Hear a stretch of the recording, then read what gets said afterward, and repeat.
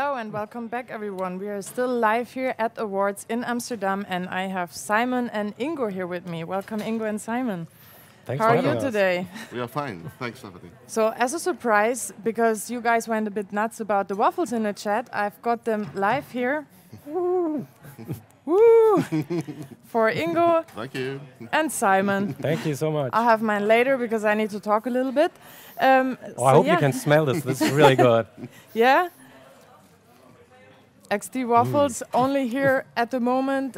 Downstairs, if you're here at the Awwwards in Amsterdam, they're on the ground floor at the XD station. So go and grab some. So welcome. So tell me a little bit about your background. You are a developer, designer. Yeah, I'm basically undecided. So I'm a so-called hybrid. I love creative tools, but I also love code, JavaScript mostly. So I really enjoy bringing those things together. So it's oftentimes it feels like hacking the tool. So I think if you can improve something, I will try to improve that with JavaScript. So we have this rule of thumb. So if I do something 3 times, then maybe it's already time to think about automation. And that's what I did over the last couple of months. So really trying to figure out how can JavaScript play a role in the XD ecosystem. I see. And how long have you been in the industry for? Actually, I started in 2000. Okay. So it's quite some time. Quite some time, yeah. All right. So I've done lots of Flash stuff back in the day. So I was always a big Adobe fanboy, but I also love criticizing Adobe for what's not really working well. And so it's really great to be invited to the community with JavaScript so we can make the creative world a better place, I guess. Awesome, welcome. And Ingo? Yeah, I'm with Adobe since 10 years almost. And I'm not a developer, but I try to support developers the best I can in a team that takes care for the platform and ecosystem for Creative Cloud, which is, I think even 20 years back when we started InDesign, this was our core idea to say we need to have a tool that is extensible. We need to have an ecosystem of third-party developers that build plugins and to fill the gaps that we don't have in the product. And we just reinvented this and came out with a new tool set for that, for Adobe XD, to make also here a really good platform and build a great ecosystem upon it. To really extend what we deliver with the product. Awesome, very smart. So you have prepared something for us in XD? Yeah, we have some, basically a hand-picked selection of plugins for those out there in the audience who have never tried plugins or who are just overwhelmed by the many plugins out there. So I just want to show you and share some of my favorite ones, and I will also give a short, quick look over my shoulder because we have more than 10 plugins in the work in progress basically. So they're not public yet, but we want to share the idea to get it out there to see what the feedback of you, basically the community is. So if you have feature requests for plugins, just shoot them in our direction. Actually, I see we already have the Twitter handles and stuff in the chat already. So yeah, I'm really looking forward to your feedback. Yeah, thanks to Tim. So click on them, check it out, and please show us your favorite plugins. Yeah. So let's switch to the screen of Simon.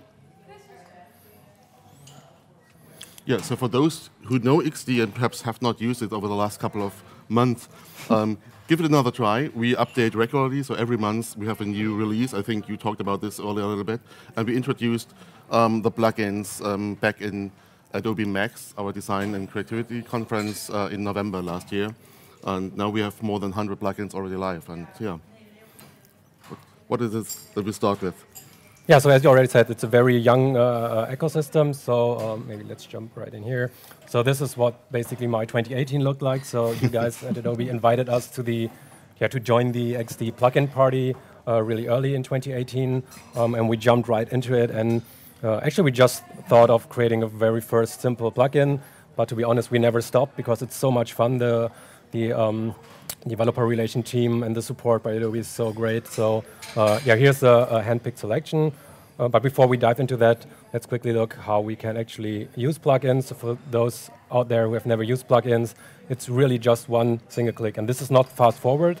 This is really the real experience. So if you find the plugin, you hit install, and it really just takes 1 or 2 seconds, and you're ready to go to use the plugin. So there's no hassle. It's really very well integrated.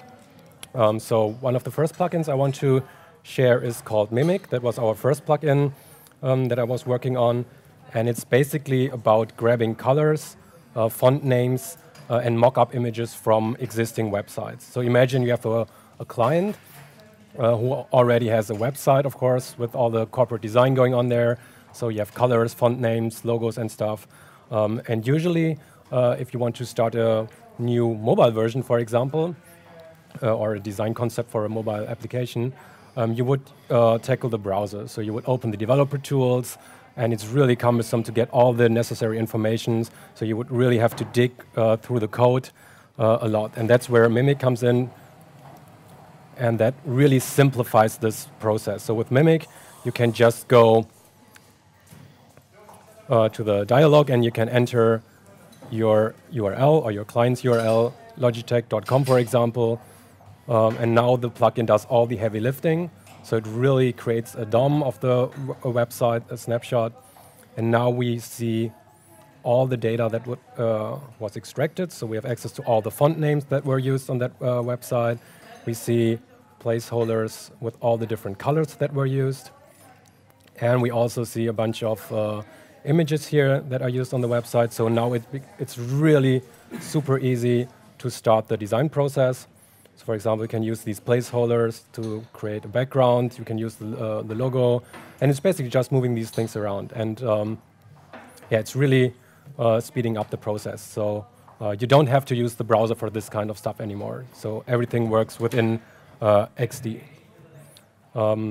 Yeah, that was Mimic. So if you want to try that, just go to the Discover mode in XD, and it's out there. And I would love to hear your feedback or even feature requests for Mimic. Yeah, this was a good example for, let's say, quite simple plugin that really just saves time. So, of course, everybody can pick colors and fonts manually from the other websites, but this is really very easy to prove how much time you can save. And personas is a little bit more complex. It's about if you want to build for different personas and you want to build profiles for them. Exactly. So yeah, you're totally right. Mimic, from a user's perspective, is super simple, but from a developer's perspective, it was like kind of mind-blowing because we need an entire orchestrated web browser instance. But you're totally right. So from a user's perspective, we try to make everything as simple and smooth as possible, and that's the same with Persona. So as you already mentioned, it's I mean, everyone is familiar with personas. I mean, you can go to Pinterest and you will see all these beautifully crafted personas, but it's really a hassle to do that, to create these by hand on a daily basis. So we thought, why not create a plugin for that? So if you go to plugins, personas, that's already published, so you can just download it, and it's basically just one click, and then you will see all the different personas that were generated. So this was created, beautifully crafted by one of our colleagues from Switzerland. You can actually see that in the footer as well. So yeah, as I said, it's just one click, but there's also some options here. So you can select how many personas you want to be generated. You can select the language. Right now we support English and German. And you can even change the portrait style here. So you end up like this. So you can really create all kinds of personas with this plugin. And the cool thing, I guess, is that everything is just plain XD elements. So you can adjust these values super easily just by dragging these things around. So I think it won't get any easier. So we have these bunch of templates already coming with it. And we are thinking of opening up that to the community as well.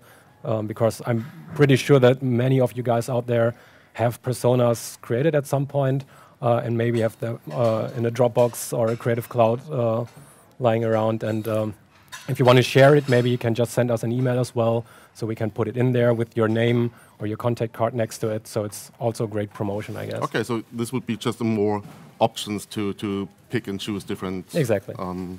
Profiles. Great. We also have someone in the chat saying Mimic is cool, nice and easy. So yeah, if you have any questions or comments about the plugins being presented, type them down. I'll read them out loud. Thanks for that. Yeah, and also if you have other ideas, we should, or we definitely want to hear those as well. So if you think you can maybe create them on your own, or we have these, just either tell them to other developers like Simon, or we come to this in a minute. Try to start using your JavaScript skills and then build it on your own. So give me something to do. So it's up to you what I will be working on in the next couple of months. So just pitch your ideas and let's make this a challenge. So which plugin do you want? Yeah, we still have some time, right? We can do some live coding here.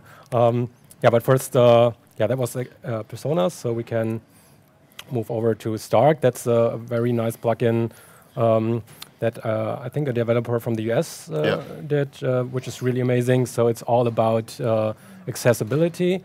So it's a colorblind simulator and contrast checker. And it's really super simple, so you can really integrate that in your daily work. So for example, if you want to check contrast, or the contrast between two elements, which is really important for accessibility, it's basically as simple as that. Just select those two elements, and then you can check the contrast, and then you will see the contrast ratio, and there are a bunch of tests. Right now, everything is looking good, but if we do the same test with the second and the third combination, we will see that we already fail big time with the one in the middle, and the right one completely fails. So we definitely have to tweak this design because it's not really working for people that are colorblind. And we also have which are few, many of them. Yeah. And also, like, it's again here, the rules for colorblindness and accessibility, they are clear. It's easy to figure them out. But just having this with one click and see if your design fits those rules, this is really what makes. So there's no excuse anymore not to use this. And I think nowadays it's really important to create efficiently accessible, but also ethical and inclusive designs. And this plugin really I've actually done some research into that, and it said that like about 4.5% of the world population is colorblind. And I also designed an app for a blind marathon runner before. Oh, cool. So yeah, I've gotten into that. So I think this is actually really helpful. So yeah, definitely. Yeah, and especially if you build official websites for the government. There are many regions in the world already today where you need to deliver accessible websites fully. And so these tools can really help. You have to have websites that can be accessed by disabled people as well. Right. Yeah, that's even an illegal issue, right? Yeah. Especially like in Germany. And I mean, it's a good thing. So it's super cool to see plugins that are really tackling these not so obvious problems in some cases. So yeah, that was Stark. So now we can talk a little bit about handoff, which is of course super important with XD and developers or project managers, clients. I mean, we have to hand off. Also helps us. We don't have to do design guidelines anymore. Yeah, exactly. So XD also comes with a bunch of options here, but sometimes that's not enough. So let's imagine you want to push your design sprints right to the project management. That's where you might use something like Airtable or Slack or maybe Trello. So let's have a little or a closer look at the Trello integration, which I really love. Have you tried this one out? Yeah. It's like super smooth. It's so let's easy, have a look at this. So if you're not familiar with Trello, Trello is this card-based organizing project management system. I mean, you can use it for all kinds of stuff. So let's have a look what this looks like in the context of XD. So let's assume we have this Trello board here. So we have cards that we can move around easily. So now we can use XD on the left-hand side. And let's do a small design iteration here. Let's throw in some Unsplash images. Big fan here. Unsplash is like the lifesaver. So yeah, it's just a very simple iteration here. So now we want to push that to Trello. So we can go to plugins, Trello, upload selection to Trello. And then we see this dialog. So of course you have to be logged in. You need an account with Trello, but it's for free. So it's really not a big deal. So then we can select the board we want to publish our artwork in. Then we can select the list. And now the cool thing is we can create a new card here. So if you take a closer look at the right-hand side where you can see the Trello board. Yeah, actually, we can also use mentions here. So I can, for example, tell my colleague Daniel to review this item with the client and give some feedback. So now I can hit Save Card in the next step here. And now we will see that this card pops up in Trello right away. So we don't even have to leave XD. I just open Trello here for demonstration purposes. So now we can select the format for the image. PNG looks good. We can use Retina or high resolution here. And now again, if we hit Upload now, we will see that this image pops up in this card in Trello right away. And now assume that Daniel has this board open on his machine, so he will see that instantaneously. So it's really easy to share designs with your team or with your clients. You just have a few designers, but you collaborate with others that either use Trello, Slack, Exactly. Jira Cloud, MS Teams. And so, yeah, we have a lot of integrations to those other apps, So yeah, XD plays very well with all the different players in this field. And there's also, or did you mention Dribble as well? No, Dribble did I not mention, but there's another plugin for that. Yeah, there's another one, exactly. So it's as simple as that. So just one click and you can publish your work right to Dribble. So that's really amazing if you want to share your work on all the different platforms out there. So if that's something you like, XD has that covered. Yeah, up next is Data Populator. That's one of my favorite plugins. I mean, from Precious in super Hamburg. powerful, exactly. So that's developed by our friends from Hamburg, Precious Design Studio. And it's all about using real data to mock up or for mocking up data. Before you continue, there's a question: is there XD and Slack integration? There is. Yeah. Mm-hmm. There's a What's Slack. the name? There's a Slack user? plugin for that. We can figure this out and then send the link later. Just Google for it. Okay. Yeah, so definitely Ingo will answer Slack you. and Adobe XD. Yeah. Okay. It's not an XD plugin. It's on the Slack side. On the Slack side. Okay, you have to install it through Slack, but Ingo explains it later. Yeah. So yeah, back to Data Populator. So it comes with a demo project that is really explaining the power of this plugin. So we can use placeholders with curly braces right in our designs. As you can see here, it's super straightforward. And then we can create a data set for our mockup data. So this is just plain JSON, so very simplified JavaScript object. And we can see this is a data set, and we have different fields here, like the first name, the last name, and of course the email field here. And if we have set up this, it's super easy to apply these mockup data to our design. So we can select the artwork here, and then we can go to Data Populator, populate with JSON, and then we can load this file that we just saw. And then we see a preview, but we don't care about that right now. So just hit populate, and then the plugin does this magic. So we see a random data set being applied to this piece. So now we see the image and all the text applied. But of course, it's really great if you work with lists. As you can see here, it's super easy to apply the same technique to a list. And now we can see what this list looks like with all kinds of content. But that's not all. The coolest thing, of course, of XD is the repeat grid. And Data Populator really plays well with this. So we can run populate again in this case, and then we will see all the different values here. And it's really great to test your designs against different text length and different image styles. So you can hit populate again over and over. Different regions, different languages as exactly. well. Yeah, you can put different languages in there, especially like German is always a little bit longer, as we know. So it's really easy to find out where your design actually fails or breaks, where you have to tweak your design a little bit. Yeah. So that's really a great thing. And if you're interested in this plugin, you have to go to datapopulator.com. There are way more options that we cannot cover right here. So there are all kinds of conditional clauses, more actions. So if you want these texts to be uppercase, that's just one one command here, and it's really, really powerful. So if you like mock-up data, you definitely have to check out this one. And also, this is, again, just an example for one of multiple plugins that allow to access data from other sources. So we have Google Sheets plugin, Google, for example, as well. And so this is, again, just showing the power, like how to design faster with data that you already have. And there's many opportunities out there. Yeah. Great features. So we don't have so much time left, but what is worth to mention is the Europe tour that you're going to do. So we have 25th this month in London, 27th here in Amsterdam, and 1st of March in Mannheim. In Mannheim. In southern Germany. South of Germany, yeah, Google it. Near Frankfurt, I think that's... And you guys will be there, and you can learn how to code a plugin. You will give a workshop.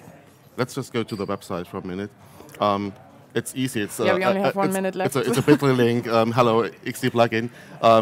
Check it out. We have Adobe engineers here. We have the lead technical evangelist, our developer advocate, and some already XD plugin developers like Simon and other local heroes with us. And this is really for you if you want to develop your own plugins, or if you just want to better understand what's behind this ecosystem and you would like to find developers to build integrations. And also, we showed public plugins today, but you could use the same kind of plugin idea to develop something that you only use within your company and which you share privately.